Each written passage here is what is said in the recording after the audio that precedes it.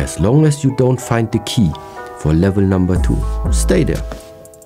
Many years repeating over and over again until you see it.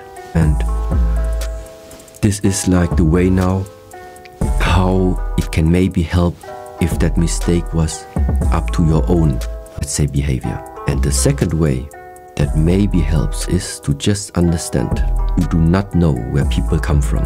You do not know through what type of situations other people went through. Sometimes external people are overwhelmed with their own life, which is why not always is in their own control.